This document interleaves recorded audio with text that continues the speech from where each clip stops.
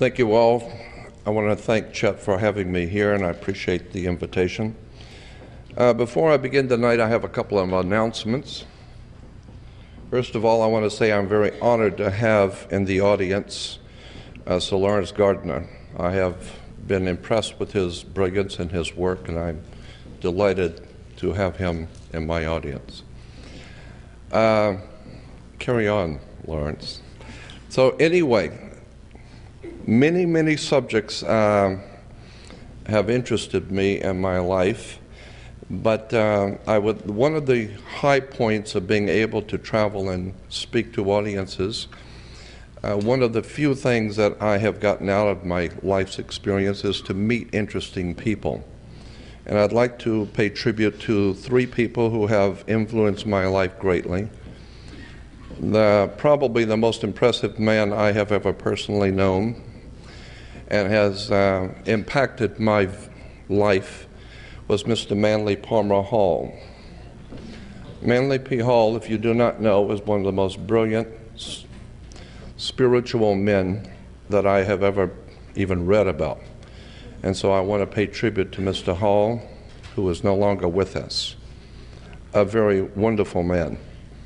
Two other people who have influenced me are here with us at this conference, and they have in fact impressed me a great deal with their work, and that is Dr. Louis Turey and William Henry. I believe William Henry's work is extraordinary, and there's a lot more to Dr. Louis Turey than meets the eye. He's a brilliant man.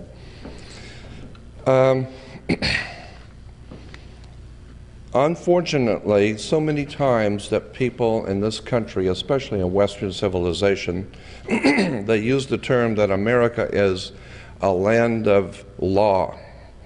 This is a country that's based on law. In point of fact, there's nothing could be further from the truth. The entire world is not based on law. The entire world is based on power, period. Money, political power, and political power is corrupted, and when you concentrate political power, it becomes very corrupt. What we have today in this country is something called consensus reality. Consensus reality is a word you need to think about. We don't have laws in America, we have consensus reality, meaning that the reality that we live by each day we believe to be the law. In point of fact, it is not the law. Too many people have accepted things that they've been told. They haven't done their homework. They don't read. Americans are one of the most illiterate people in the world. They don't read. The problem with America is that 99% of everything that we know isn't true. And there's a whole world of occult or hidden knowledge that has been hidden from the eyes of the people of the world and has become the property of a handful of people who feel that this kind of legitimate occult knowledge is on a need-to-know basis, and they don't figure you need to know. So consequently, and I understand that thinking, but I would suggest that you think about the principle that if you, say, have a two-story building and you're going to put a lot of weight on the second floor, you're going to bring in big computers or printing presses or whatever, the smart thing to do, if you're wise, before you bring in any heavy weight, you might want to go downstairs, get a tall ladder, and hire someone who knows what they're doing, and go up through the ceiling tiles and look at the foundation of the floor you're going to put this weight on to see if it's going to carry it. So what you have done, because of your intelligence, you're standing under the foundation you're going to build on. This is the concept of standing under to get understanding. If you don't understand the basis of the things you believe, you're going to be taught all kinds of things. You need to do your homework. You need to go back to the beginning of all things. and do not take anything for granted. Mr. Manly Hall once quipped that always trust a person looking for the truth. Don't ever trust the one who's found it. Because the universe is not only stranger than you imagine, it's stranger than you can imagine. And one lecturer one time made a statement that stuck with me. He says, if you can discuss with a large audience something about God so that everyone can understand what you're saying, then that would prove conclusively that you don't know anything.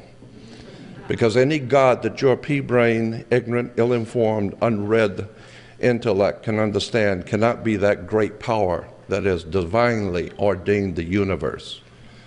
What you need to understand is we have no comprehension at all of the divine. The world is far, far bigger and deeper than you suspect. Our lineage as humans go back hundreds of thousands, and if Michael Kramer is right, perhaps even millions of years. We're discovering now civilizations that have existed for probably hundreds of thousands of years that we just were not privy to know about. I believe that these are the days in which the Bible calls the days of the meting out of justice. What goes around comes around. And it's a time in which the powers of the universe are going to enlighten mankind whether they're ready or not. And unfortunately, I don't think there are too many people in the world who are ready for the very near future that's coming. Again, I have always been interested in words, terms, symbols, emblems, because I think that's the way the Spirit communicates with us, is with symbols. The Romans, the ancient Romans had a saying in their law that said, quote, "Let them who wish to be deceived, be deceived." Quite simply, the Roman law was, if you're so stupid to want to be deceived, go ahead. If you had any brains at all, you do your homework and take many, many days and hours, the kind of thing that Sir Lawrence Gardner does. Spend a lot of time researching, studying, and then you're going to find out, yes, what we're faced with in this world is consensus reality. It has very little to do with the real truth. The real truth, you better wake up and find out, has been around you all of your life. You just didn't see it. A classic example, a humorous one to start with, a more serious later. I don't know if any of you have ever heard of this. It's been around for a while. Abraham Lincoln was elected to Congress in 1846. John Kennedy was elected to Congress in 1946. Abe Lincoln was elected president in 1860. John Kennedy was elected president in 1960. The names Lincoln and Kennedy both contain 7 letters. Both presidents were particularly concerned with civil rights. Both of the presidents' wives lost children while living in the White House. Both presidents were shot on a Friday in the head. President Lincoln's secretary was named Miss Kennedy. Kennedy's secretary was named Miss Lincoln. Both were assassinated by Southerners. Both were succeeded by Southerners. Andrew Johnson, who succeeded Lincoln, was born in 1808. Lyndon Johnson, who succeeded Kennedy, was born in 1908. John Wilkes Booth, who assassinated Lincoln, was born in 1839. Lee Harvey Oswald, who assassinated Kennedy, 1939. Both assassins were known by 3 names, John Wilkes Booth, Lee Harvey Oswald. Both names are comprised of 15 letters. President Lincoln was shot in a theater named Ford. Kennedy was shot in a car named Lincoln. made by Ford. John Wilkes Booth ran to a theater and was caught in a warehouse. Oswald ran from a warehouse and was caught in a theater. Booth and Oswald were both assassinated before they could go to trial. And a week before Lincoln was shot, he was in Monroe, Maryland. A week before Kennedy was shot, he was with Marilyn Monroe.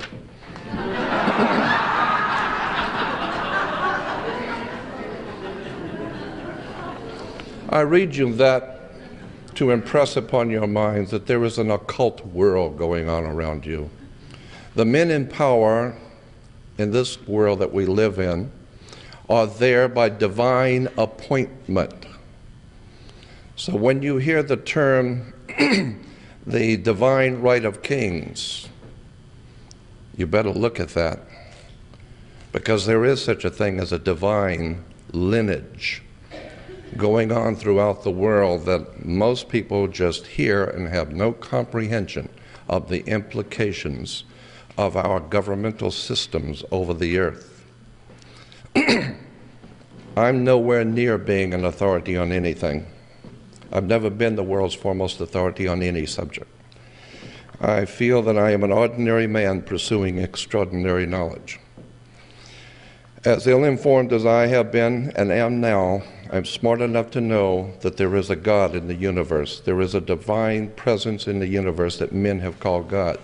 But I'm also very much aware that men's minds have misused and abused the Spirit. And the sacred will allow you to do whatever it is you're going to do, but there's a time that what goes around comes around. And I am warning my audience to keep in mind that there is a spiritual matrix, a dynamics that's at work in this world today, and there are events coming upon the inhabited earth that men are falling into heart attacks and traumas because they understand what is about to happen on the face of the earth. We are in some momentous times, and I believe the spirit of the God is operating in mankind today. What I'm saying is that we are in for some interesting times, because the powers that be on this earth are vying for power. And again, let's go back to the concept of words and terms and how they affect us. Let me give you an example. Corpus Juris Secundum is an encyclopedic set, huge, maybe 100 volumes or more, in our good law library. Corpus Juris Secundum is the complete restatement of the entire American law as reported in all cases. Anything that you would call American law is in Corpus Juris Secundum, period. Under attorney and client, Corpus Juris Secundum says, under the heading of attorney and client, an attorney has an obligation to the courts and to the government no less significant than his obligation to his clients. Thus, an attorney occupies a dual position that imposes dual obligations. His first duty is to the courts and to the government and not to his client. And whatever duties his client may conflict with those he owes as an officer of the court, the former must yield to the latter. So if you hire an attorney and you don't like what's happening in the court, then you got nothing to say about it, period. A client is one who applies to an attorney or a lawyer or a counselor for advice in the direction of question of law. So if you hire an attorney, you will become known as a client. A client is also called, quote, a ward of the court, end quote, in regard to his relationship with his attorney. So if you hire an attorney, you're a client. And if you're a client, the law says you are a ward of the court. Why is this important? Because in Black's Law Dictionary, it says a ward of the court is an infant or person of unsound mind. Basically meaning if you hire an attorney, you're an idiot. Why? Because if you had any sense, you wouldn't be in court to start with. Why do we have a court? You play basketball and tennis on a court. How do you play tennis on a court? With a racket. Why? The whole thing's a racket. You think they use these terms by chance? You better go back and do your homework. There's something bigger going on here. I'll talk about courts in a minute. One of my favorite subjects is law. I know nothing about it, but I'm fascinated with it. In a law dictionary, you talk about being human. You know, well, I have human rights, the Human Rights Commission. You know what the word human means in a law dictionary? Hue is a word for color. So you're a colored person. Hue, man. You look up the word human in a law dictionary, and it says, sea monster. Law dictionary, not Jordan Maxwell. Sea monster. Okay, you look up the word monster. A monster is a human being by birth, but in some parts resembling a lower animal. A monster, having no inheritable blood and cannot be an heir to any land. So much for being a human being. And of course, that is the way the superior authorities on the earth view the human family. And I have for many years made myself known around the world as being a revolutionary, radical thinker. I have a lot of problems with government and tyranny, totalitarian fascism. Like Indiana Jones said in one of his movies, I don't like Nazism. I don't like Nazis. I don't like tyranny. I don't believe the God that created us divinely ordained us to be in chains. I think that the human spirit has always and will always rise above petty politics. But I also understand, I may not agree with necessarily, but I do understand the thinking of powerful men who look upon the masses as nothing but a bunch of sheep. Because in point of fact, too many of us act like that. In the book 1984, George Orwell, that was published in 1948, let's see, who was it that did the forewords? There was a quote. There was a quote in the 1984 original edition that said this, quote, as political and economic freedom diminishes, I'm sorry, it was Aldous Huxley, Julian Huxley. Julian Huxley said this in 1984 book. As political and economic freedom diminishes, sexual freedom tends compensatingly to increase.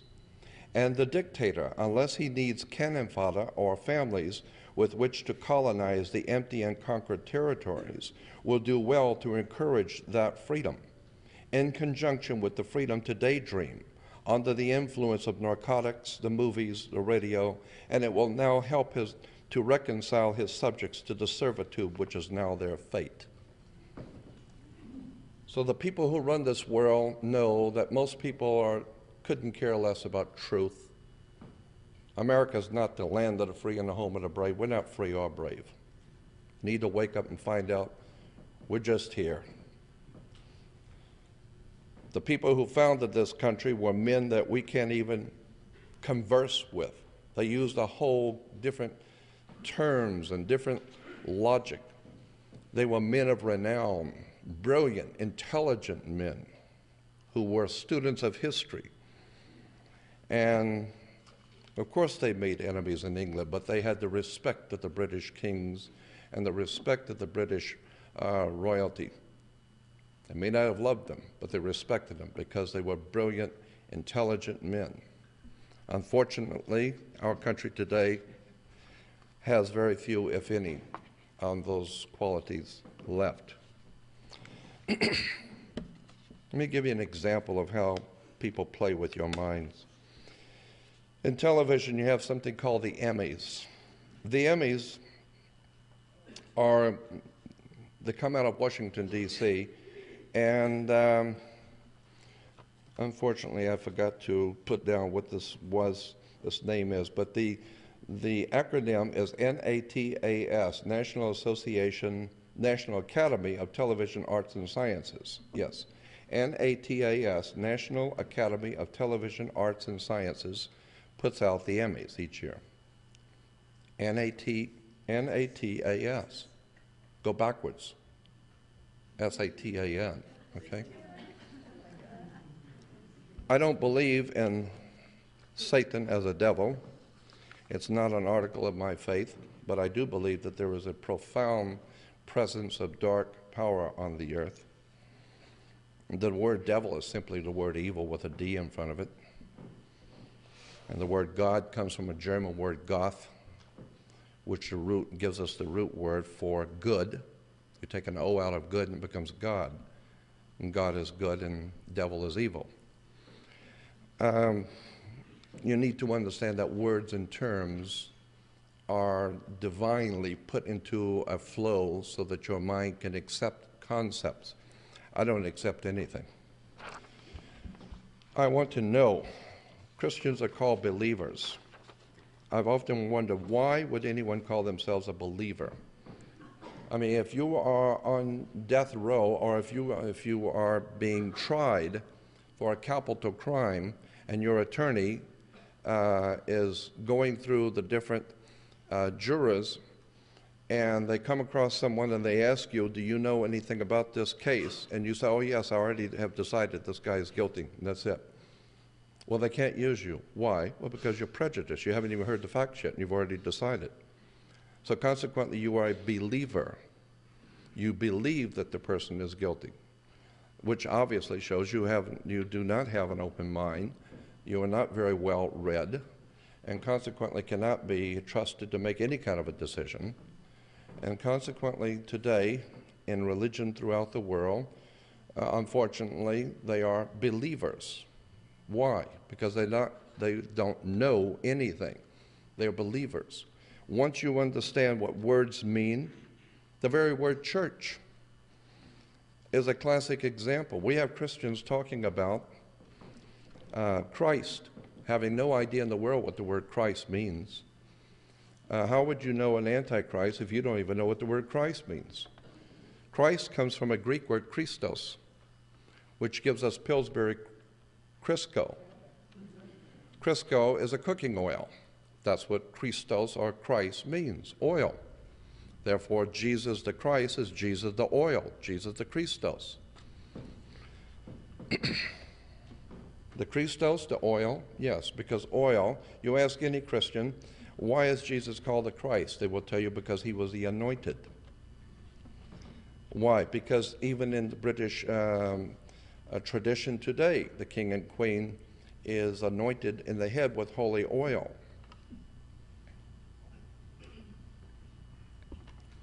Interesting symbols, I suspect. Why were the ancient kings, not only in Israel, but throughout the ancient world, always anointed in the head with holy oil? Well, it has to do with Yahweh. Jehovah, Yahweh, the God of the Hebrews. Yahweh is not the name, it's not a proper name. Yahweh is a descriptive term that's describing something. The best way to illustrate what Yahweh is describing is to take a garden hose and bend the hose at the nozzle, turn on the water and feel the pressure building up in the hose. When you release the hose, the water does not pour out, it blows out. And it's an extraordinary release of energy. And that extraordinary release of dynamic energy, it was pinned up, that is released, is referred to in the ancient Phoenician world as Yahweh. The dynamic release of energy, Yahweh. That word was used in relation to sex, period. The release of dynamic energy from the male into the female, because only God can create life. That's right, that's what the woman does. And consequently, Yahweh is connected directly to the sex act. This is why Jewish physicists tell us the whole universe came into existence with a big bang.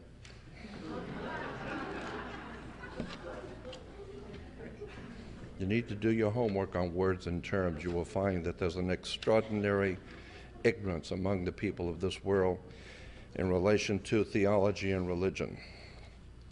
I talked about the word church. A lot of people do not know that the word church, an English word, as a matter of fact, you might want to keep this in mind. Go to any good library and do a lot of reading in the Oxford Dictionary of the English Language. Very important set of books. The word church, English word, goes back to a Scottish word, kirk. Kirk is church in Scottish, which is why you have a television show with Captain Kirk, the good ship Enterprise. That's what Kirk is, enterprise. Money, political power. The very word priest, well, let me finish with church, because there's more to it. Church goes back, as I said, to a Scottish word kirk, but kirk can be traced back to a Roman goddess named Circe. Circe in Rome can be traced back to a Greek goddess, Circe. She was called Mother Circe. I'm not making this up. Mother Circe in the ancient Greek was known as an enchantress. She was able to hypnotize people, bring them into her house, turn them into pigs, and eat them, and live off of them. And this is what has happened today. Mother Circe, Mother Kirk, Mother Church has hypnotized nations and people to come into her house, turned them into animals to be used as cannon fodder for wars throughout the world, and live off of them. I had an FBI agent in 1989 called me from San Diego, and he said, "Jordan, this is a social call, not a business. I'm calling you to tell you that the FBI has been watching you for many years. We're following everything you say and do. But I want you to know, as a social call, that your government at this time," and that was in '89, "your government at this time does not consider you to be a threat. However, if people begin to, because they're hearing you, but if people begin to listen to you, and you begin to grow in popularity, the established order is going to have to take another look at you. And your government is not concerned too much about what you do, because you do not advocate ever taking up arms or in any way overthrowing government. And so we, even at the FBI, are interested in how you do and what you do. But he said to me, however, there will come a time that if you continue to expose the church, there will come a time when they will have had enough of you and they will deal with you. And his words to me were, the church in America, unfortunately in the rest of the world, is organized crime.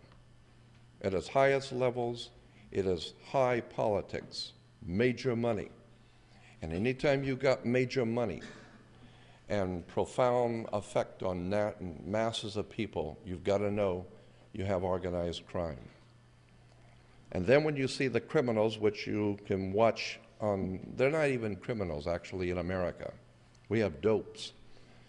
And these dingbats who are on television, who are promoting their brand of Christianity, have no concept of the foundations of real Christianity. Unfortunately, they're making millions of dollars soaking the public because it's an entertainment affair. It has nothing to do with truth. As a matter of fact, if you go to the dictionary, an ordinary dictionary, look up the word priest.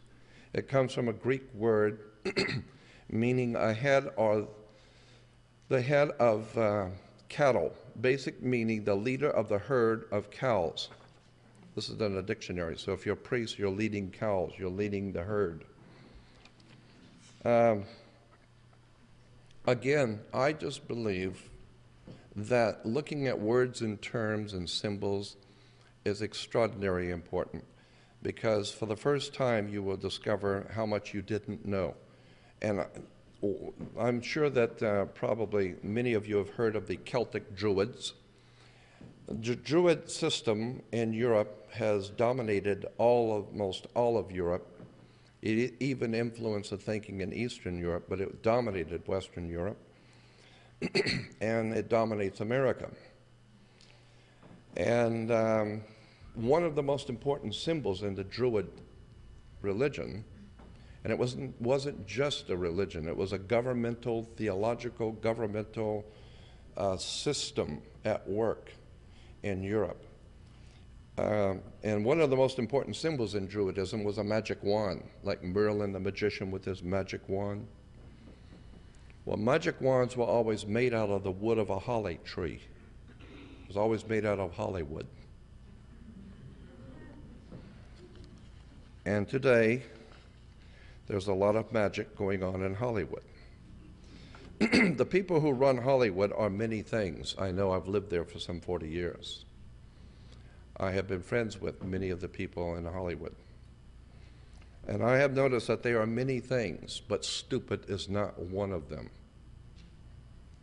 They're brilliant people who are on the cutting edge of intellectual acumen. And they're telling you a lot of things in movies. We watch things like Indiana Jones and Raiders of the Lost Ark. Profound stuff, I suggest, because Steven Spielberg is many things, but stupid isn't one of them.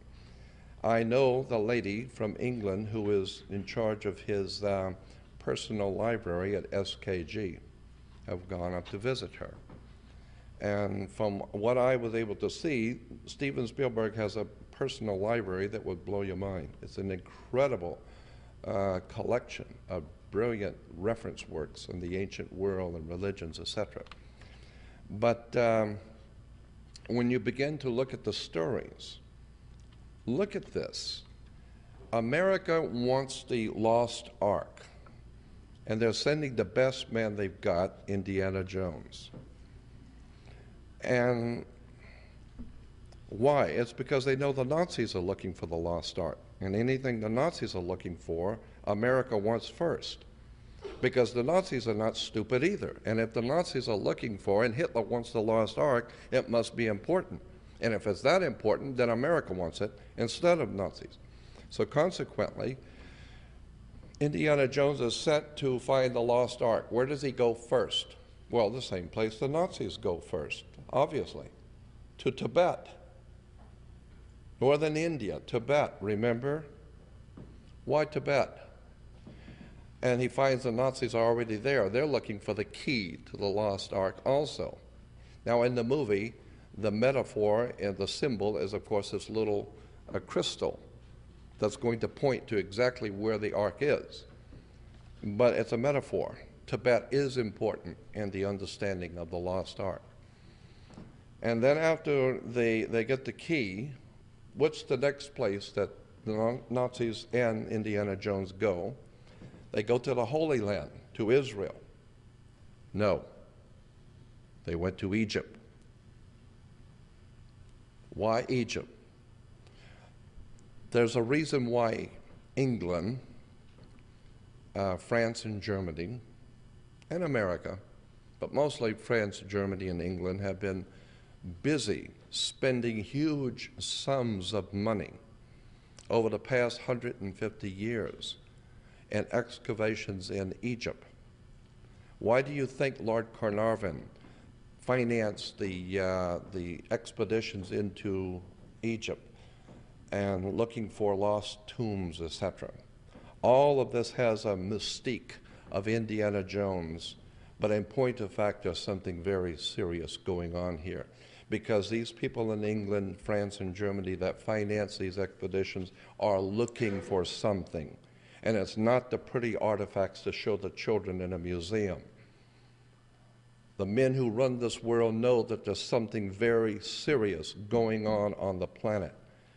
Tibet plays a very important part, and Egypt plays a very important part. You better go back and look at the megalithic architecture around the world, from the pyramids to Stonehenge. And Stonehenge itself used the same measurements that was used on the pyramid, the Great Pyramid of Giza. If you've never been in the Great Pyramid of Giza, I will tell you it's an extraordinary experience. I laid in the king's sarcophagus and was blessed in a ritual by a Kemite priest.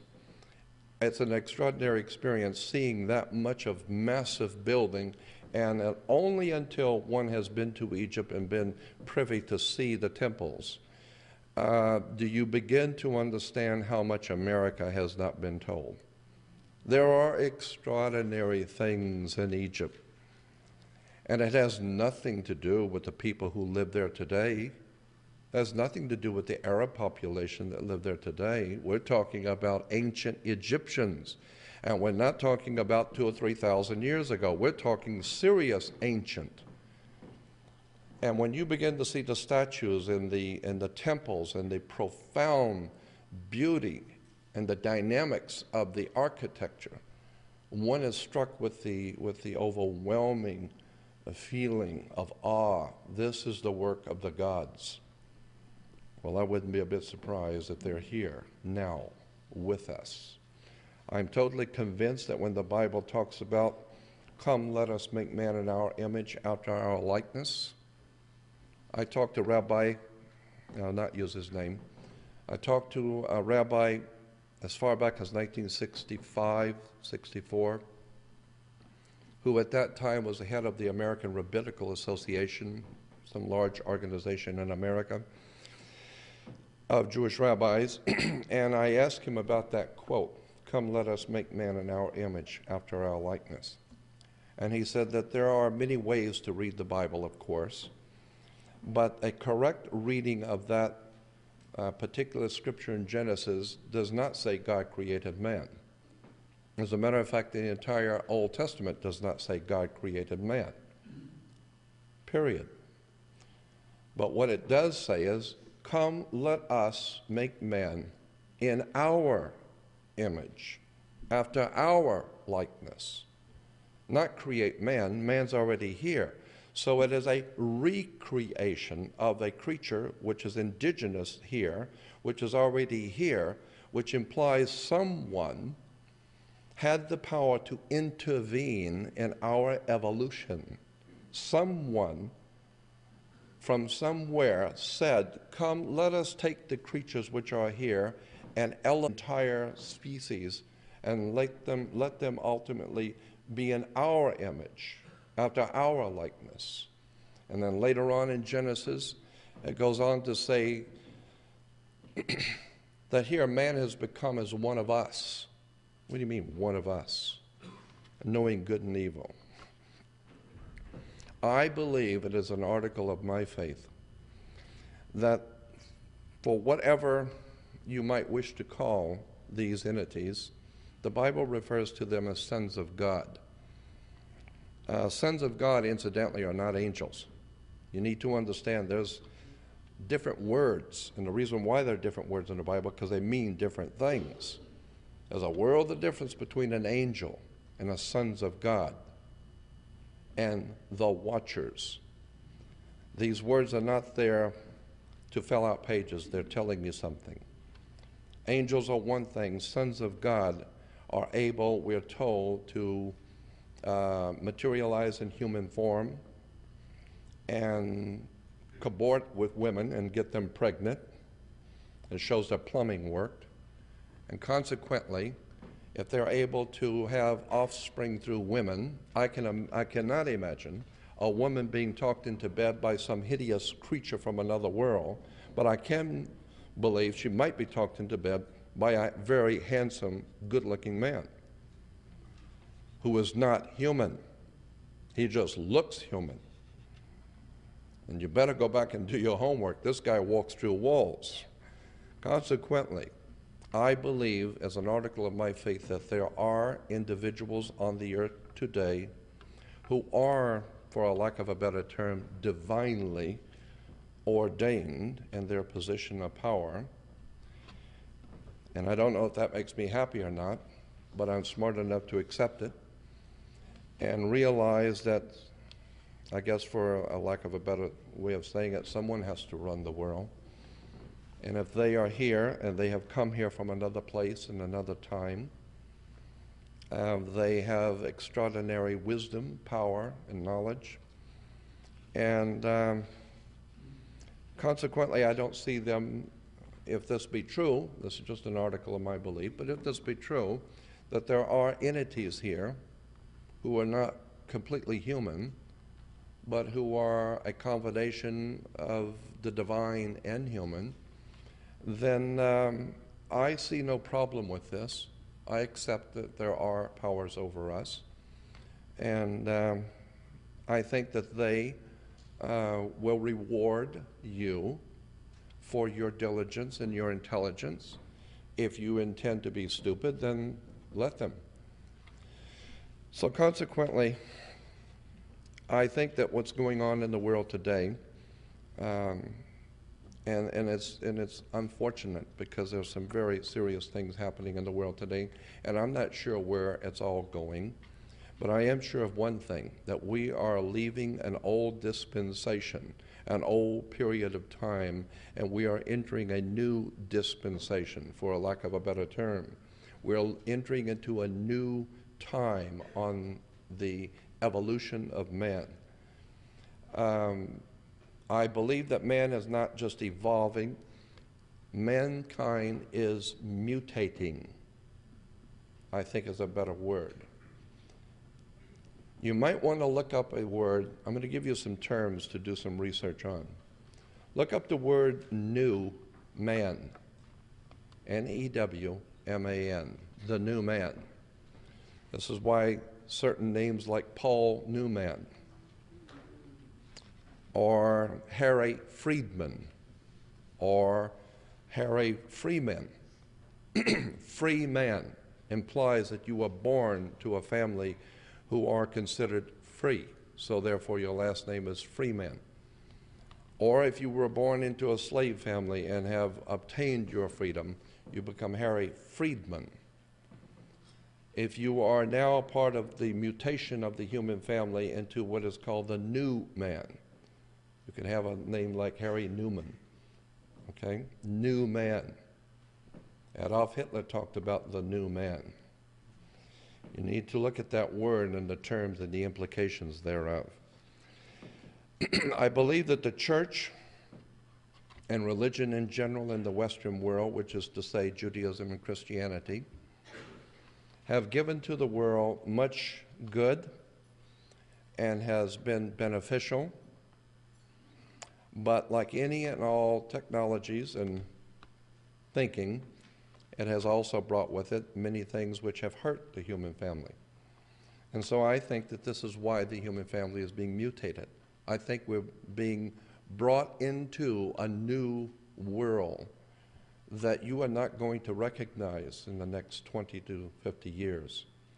I think this is going to be necessary because the way we're going now, our world is out of control.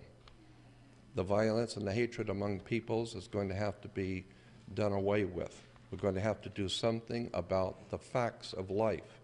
And the facts of life is that the other people are on this earth and you didn't put them there.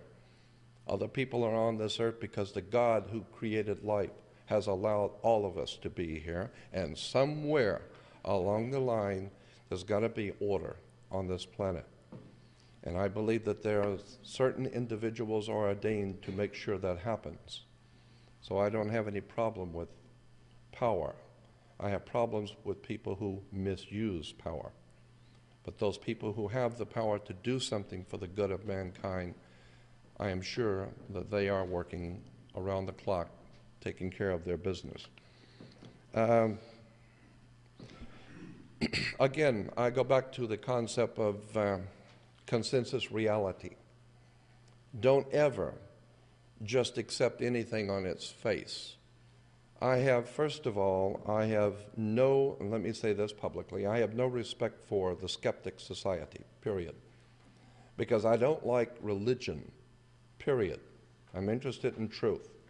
And anyone who gets paid, financially gets paid to be a skeptic, doesn't impress me. People who call themselves scientists and they're doctors, they have PhDs, that doesn't impress me either. All of Hitler's top Nazis were all doctors, PhDs. Dr. Mengele, who murdered children. So I'm not impressed with doctors. I'm not impressed with government. I'm not impressed with mankind. I'm impressed with the foundations, the ancient foundations of the human family and where we're going as a species on this earth. And I realize that there's some serious things going on in this world that we need to look at. Where is the United States? You ask any American today, where's the United States located? Well, that's silly. Oh, is this silly? You think so? Do you know where the United States is located? Because you need to understand there's a world of difference between United States and America as a country. In 1870s, 1878 to be exact, there was a privately owned corporation incorporated called United States Corporation. And it was stipulated in the corporation papers that anyone who would work for that particular corporation would be called a citizen, not an employee. It's a privately owned corporation. It was referred to as United States. So today, if you're conducting business in this country and someone asks you if you're a citizen of the United States, and you say yes because you perceive the question is, are you lawfully in this country to do business? And you say yes. They didn't ask you if you were a citizen of America. They didn't ask you if you were lawfully in America. According to international maritime admiralty law, they ask you a question. Are you, of your own volition, out of your own mouth, testifying that you are a citizen of the United States? The United States is a privately owned corporation. It's a privately owned company. And if you say, yes, I am a United States citizen, now that makes you an employee of a privately owned foreign corporation. The United States, the very word United States means, quote, the Philippines, American Samoa, Guam, Puerto Rico, Virgin Islands, and the Northern Mariana Islands, period. So when you use the word United States, that's what it means. The corporation headquarters is in Washington, D.C. You also need to understand that Maryland is Maryland, and that Virginia gives us our word virgin or vagina. Virginia, virgin, Maryland. The two together is a center of power, Virgin Mary. Virginia, Maryland. What does this have to do with anything? Well, that's the center of power in America under the Virgin Mary. You need to look at the Vatican. Once you begin to look at the Vatican, now it's going to get serious. Because you need to remember that the Pope has dominated Europe for some 1,600 years. And Europe has dominated the world for 1,600 years. And our American system is a Vatican system. We live under the Vatican in this country. The Vatican system, of course, is based on the ancient Roman system. And in Rome, the seat of power for Caesar was called Capitol Hill. And so every morning, Caesar would go up on the hill, Capitol Hill. Capital is a Latin word for money. You either have the capital or you don't. And consequently, in the Capitol Hill, Caesar would meet with the Senate. That's what we have, a Senate. The symbols of the ancient Roman Senate were two fasces crossed, the crossing of the fasces. That's the symbol of the United States Senate, crossing of the fasces. When you see the President of the United States standing and speaking to an audience in the and the room where the podium and then the Speaker of the House and the Vice President sit behind him. Watch that on the news every night. Somebody's always making a speech in that room. When you see someone making a speech in that room, look on both sides of the podium. Don't look at the person talking. Look at the symbols. For many will look with their eyes but not see, and will listen with their ears but not hear, and with the heart not get the sense of it. You need to open your eyes and look at the symbols on both sides of the podium, which is about an 8 or 9 foot high fasci, called a fasci, a bundle of sticks with a hatchet head, the symbol of royal power in Rome. Our system is under Rome. Doesn't matter what you think of the Roman Catholic Church. It doesn't matter what you think of the religion of the Roman Catholic Church. All you need to know is your country is dominated by the Pope, period. You've got a problem with that? Consequently, when you begin to look at this way our government operates and the words that are used and the symbols, you begin to see that the most powerful law in the world, and let me explain to you this. There are 2 basic kinds of law on the earth. One is called civil law. It goes back to a Latin word civili. The Ilies were, in the ancient world, the gods. Civili means the people of God. So we have something called civil law. Civil law is a law of the land. But in every country, the land is different. So that you can do things in America you can't do in Russia. You can do things in China you can't do in Africa, because the civil law is based on the culture of the people who live on the land.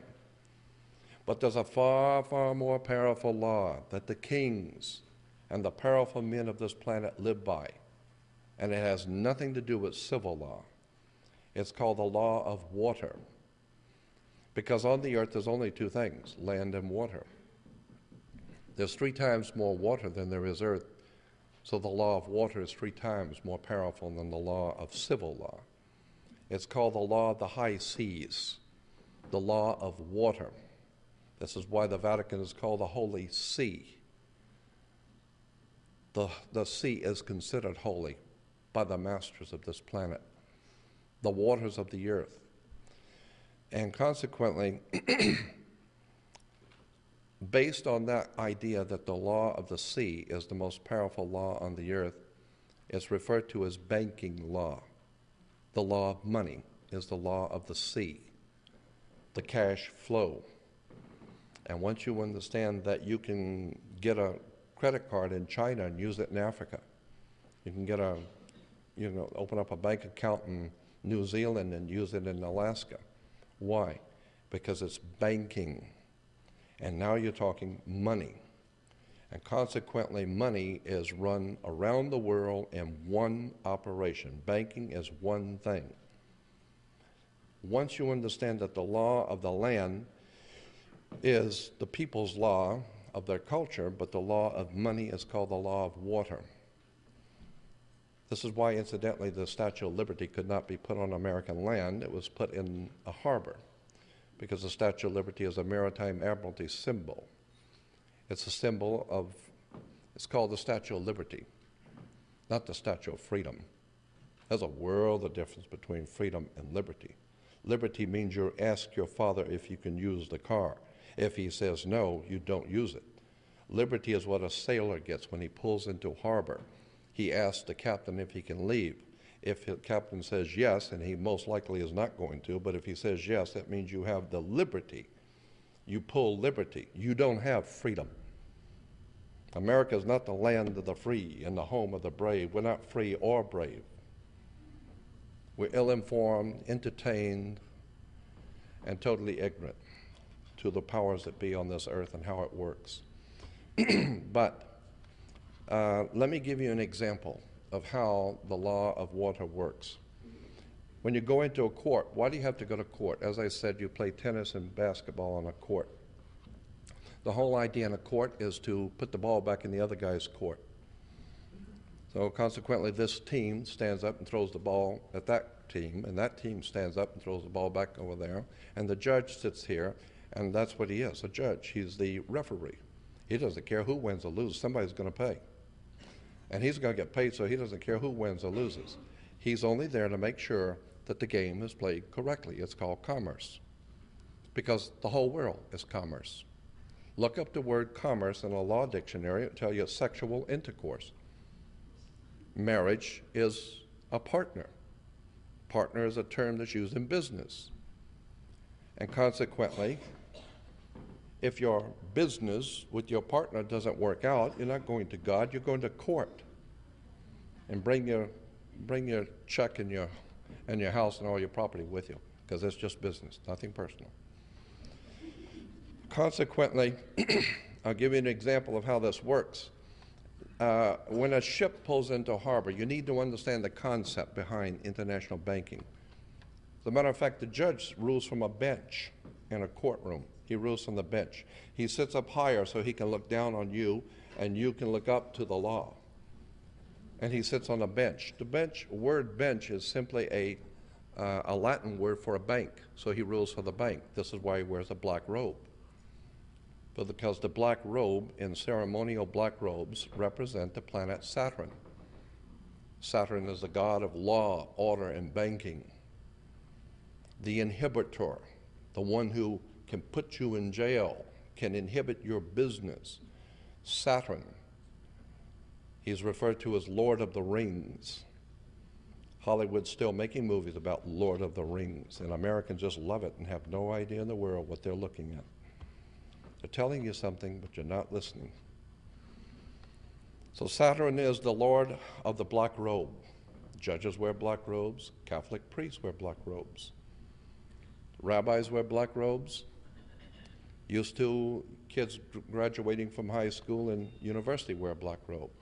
Black robes are the robes of the planet Saturn.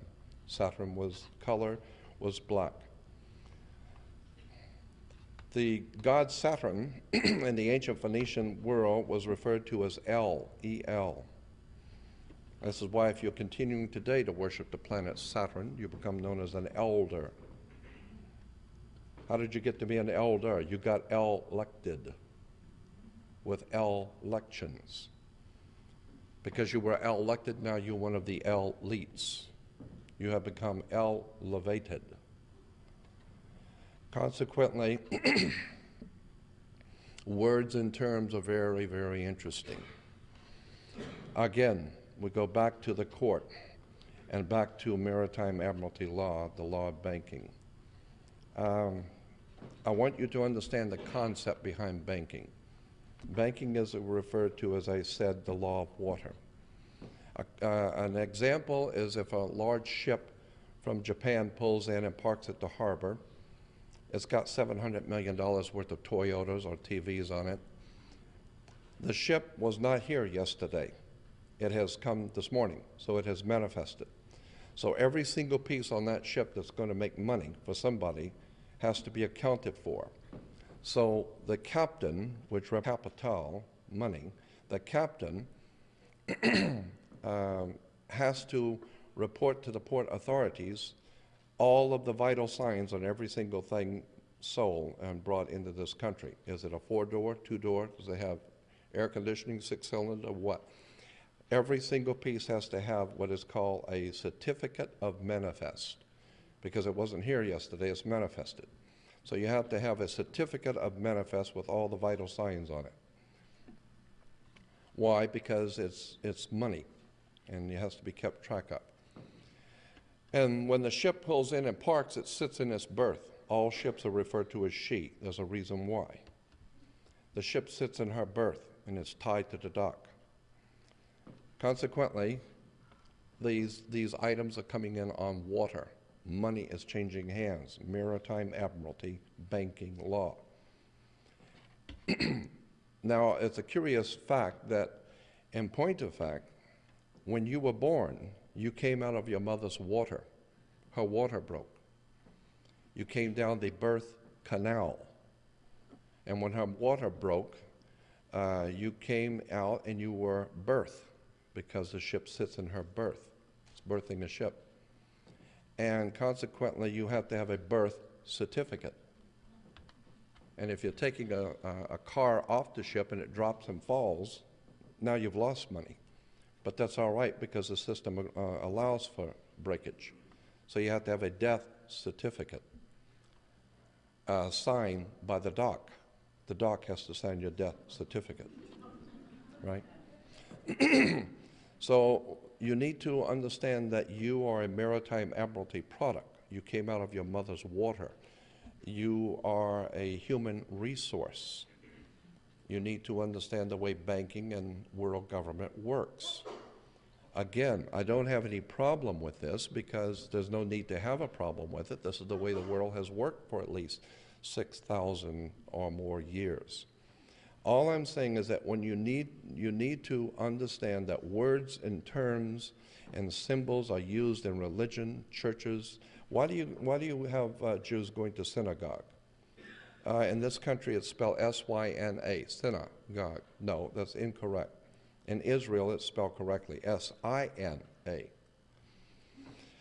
In the ancient world, in Arabia, there was a mountain called the Mountain of the Moon, a mountain of the moon god. Even in Africa today, in Uganda, there's a mountain of the moon. The moon god in Arabia was called Sin, S-I-N. You can look that up in an encyclopedia. S-I-N was not doing something evil. It was the name of a god, the god of the moon, Sin. In the ancient Arabic language, Ai was a mountain. You put the two together as the god of the mountain was Sin Ai, or Sinai. Mount Sinai is the god of the mountain, the moon god. This is why Moses was a leader of a lunar cult. In the Vatican and throughout Europe, Moses is pictured in sculpture and paintings with horns. These were the lunar horns.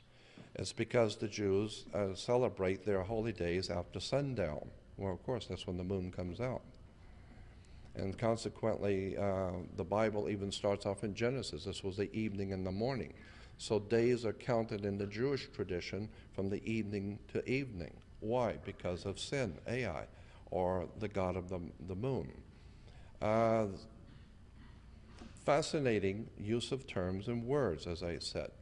You need to understand that once you begin to see how the laws and regulations of the world are put into place, the implication of the theological foundations of the world are so profoundly deep, go back so far into ancient history. You need to understand that the concepts in our mind of religion actually need to be, you need to define the terms where these things come from. Let's go back for a few moments to the Raiders of the Lost Ark. Again, why were the Nazis looking for the Lost Ark? Also, I don't know if any of you caught this in Indiana Jones, but there was a Frenchman leading the Nazis in their pursuit of the Lost Ark. What was this Frenchman all about? Why was he the authority and the Nazis were following him? Well, it has to do with something called the French Grand Orient Temple Masonry. It has to do with the French are not stupid either. As a matter of fact, France is probably the largest depository of the occult literature of the world in the Louvre Museum. The French have been for many, many centuries on top of the world of the occult, use of power, words and terms. This is why the French language has been the diplomatic language of use throughout the world. There's something going on in France. Paris is called the City of Lights. Paris comes from Paris, par-Isis. Par-Isis becomes Paris, the City of Lights, the illumination, intellectual, spiritual illumination. So again, Indiana Jones, why are the Nazis looking for the Lost Ark?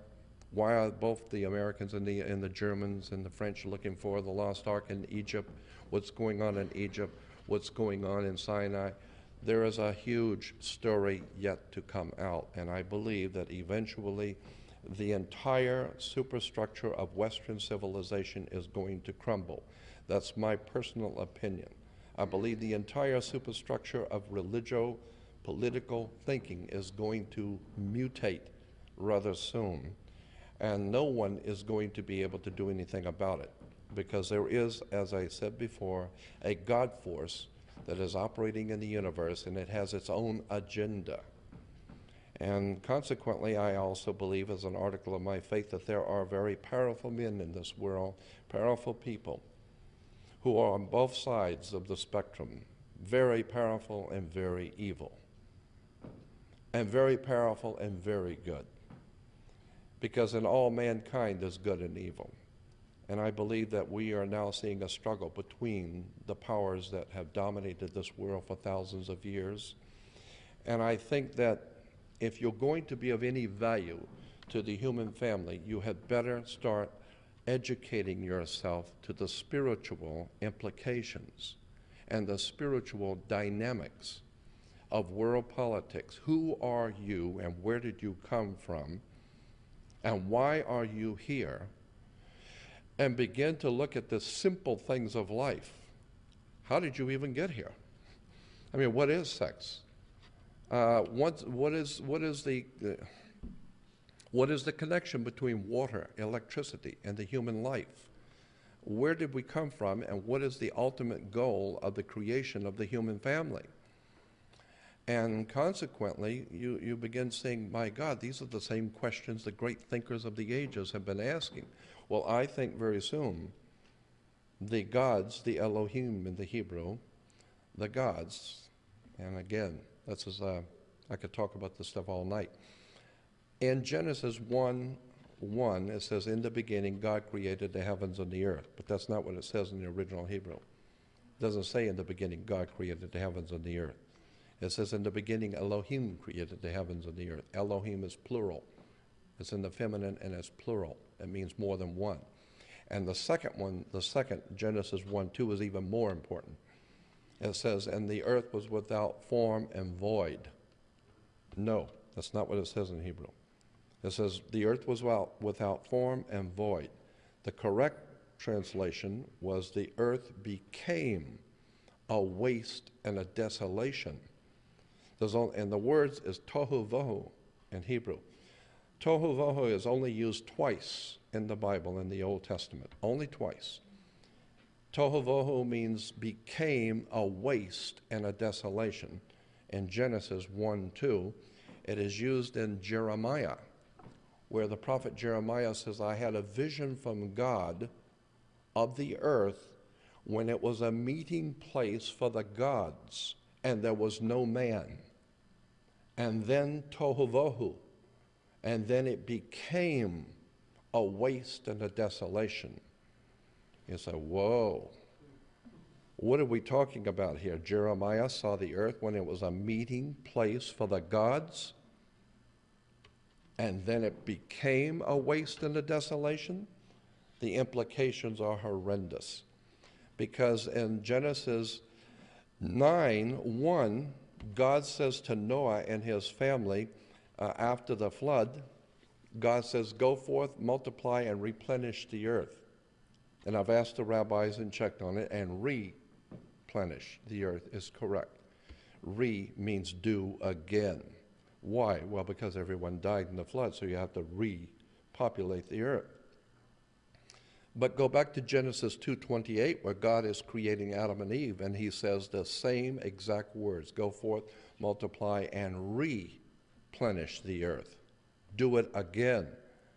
So what we're talking about is the same thing Jeremiah is talking about. Jeremiah says, I saw in a vision the earth when it was a meeting place for the gods, and then it became a waste and a desolation. I believe that there is no doubt in my mind that this world has been inhabited for perhaps millions of years. And the powers that be on this earth are connected to that lineage, going back thousands and thousands of years into a world that you have never known. And somewhere along the line, I believe those powers are going to make themselves known to us. And when that happens, it's going to be an awesome event. Because the way these entities, for lack of a better term, the way these gods work is that they're very slow. They're in no hurry. When you're in control, there is no need to be in a hurry. You don't have to impress anyone or show anyone anything. When you get ready to move, the world will know it. And I believe that this is exactly what is coming now. I believe we're getting ready to see the powers of this world shaken. The prophecies in the Bible are merely one of the many different prophecies. The Aztecs, the Mayas, the Toltecs of the Incas. My God, all over the world, the ancient texts have told us there's going to come a time when, in our language, in America, we would say, what goes around comes around. And I believe that the divine presence in the universe, these entities that the Hebrews have called the Elohim, the gods, I believe they're going to very soon make their presence known. I think that Hollywood has known that. I think that even the concepts that are given to us in the motion pictures and science fiction movies are trying to tell you something. I think that Area 51, May 1st, May Day, 5/1. What is May Day? Why did the communists celebrate May Day? It's because even the American military, when you're in trouble, it was a May Day call. What are you talking about, May Day? You better go back and look at symbols. You better go back and look at the words and terms on which this whole world is based. I think we're getting ready for a time in which the mutation of the human family is going to be orchestrated by the powers that have brought us here to start with. And we're going to come face to face with the gods. We're going to come face to face, there's no doubt in my mind, with a presence that is going to be overwhelming. I had such an experience. I had an epiphany of my own. I was out on the desert with two of my friends north of Area 51, and it was about 1 o'clock in the morning, and it was totally overcast. Couldn't see anything. Turned the lights off in the car, and it's totally dark. We're 155 miles north of Las Vegas, 1 o'clock in the morning, out in the middle of nowhere. We get out of the car, and all of a sudden, just north of us, the clouds begin to open up, and two bluish-white glowing discs, the size that the moon would appear in the sky, not a little light zipping across, the size that the moon appears. Two bluish-white discs came through the clouds, and as they came through the clouds, they illuminated the clouds above them. They were awesome, is the only word I can think of. Behind them, 5 more came in. 7 bluish-white glowing discs, the size that the moon appears, and I was frightened to death. The 2 people with me were acting like they saw Santa Claus for the first time. They jumped around and were delighted. They were happy, and I was frightened because I realized the implication of what I was seeing. I was born and raised in Gulf Breeze, Florida. At 8 years old, I was having entities in my bedroom. My whole life has been filled with other world experiences, but I have never personally been involved in anything like this. Spirits in my bedroom are one thing. This was frightening. I don't know who these people are or what they represent or what they're going to do here, but I'm getting out of here. And consequently, it was a frightening experience. 7 bluish-white discs hovered over us and began to maneuver around, and I believe that this was given to us as a prelude to something which is coming. So when I'm asked, do you believe in UFOs, I can answer truthfully, no. I don't need to. I've seen them. I've had too many experiences, as I said, from my childhood of 8 years old on up. I've had other world experiences. I've been involved in very strange and occult things which have happened, which are frightening. And that's why I have a legitimate fear of power. And that's why I don't mind submitting to people who are more powerful than I. I have no problem with that. I've even said to the gods that I'm willing to do whatever I'm supposed to do, but please don't abduct me. I don't want to go anywhere, and I don't want to wake up with something in my bedroom I can't handle. Don't frighten me. Don't frighten me. if I am to do something, then give me the work I am to do and show me what I am to do, and I will do the best to fulfill what my destiny is. But don't frighten me, because I am very frightened. I'm very, very fearful of the powers that rule this world, because they have the power of life and death in their hands. And I believe that they are picking individual people today according to their own design, according to their own agenda.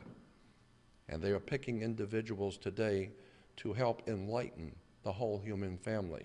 Because when they begin to make their move, they care nothing for what your views of anything are. They don't care what you think. They don't care how you view anything. You can have your own views of God. It doesn't matter. They're in charge. They've always been in charge.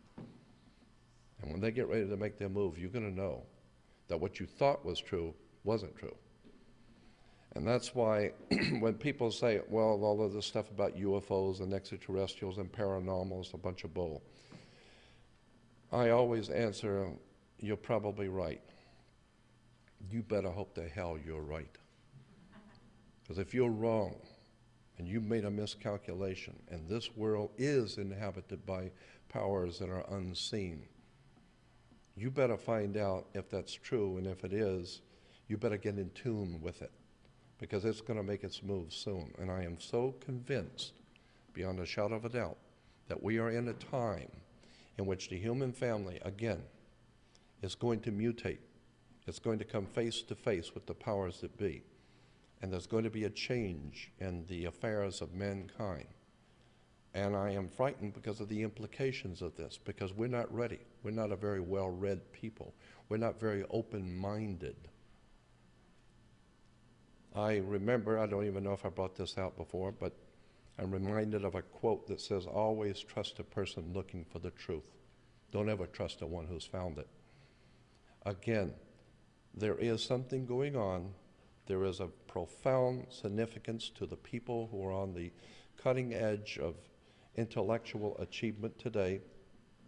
The work of people like, the writers and the authors and some of the people that are here today are on the cutting edge of a whole new technology of science, a whole new technology of power, and I do believe that individuals have been chosen to help the rest of the human family to progress and wake up and prepare yourself for what's coming. Because there's no doubt in my mind, we're not going to continue the way we're going. We don't deserve freedom. We don't deserve to be treated as spiritual beings because we haven't acted like it. So, in concluding, I would like to say that one of the people I have had the pleasure of being in the company was Zachariah Sitchin. And Zach and I have talked about these things many, many times in private. I actually had a business deal with Zachariah. I wanted to do a 13-week mini-series with him. And he was all for it, and we halfway through the project and it fell through. But Zachariah is a very dear friend, and I did a private interview with Zachariah Sitchin. I said, Zach, I want to ask you my kind of questions. And so he agreed. And so I'm now making it available, a private interview that I did with Zachariah Sitchin. Again, I want to thank all of you for listening to me. I do tend to ramble, but the reason why is because my interests are so varied. I'm fascinated by law, money, government, religion, theology, symbols, emblems, national coats of arms, flags, harlotry, seals. I am fascinated with the world of the occult, the mystical world of power that has been around us from day one, and I think the human family is finally being brought into a position where we're going to see these things for the first time and appreciate the powers that be over us. And I want to thank you for being with me.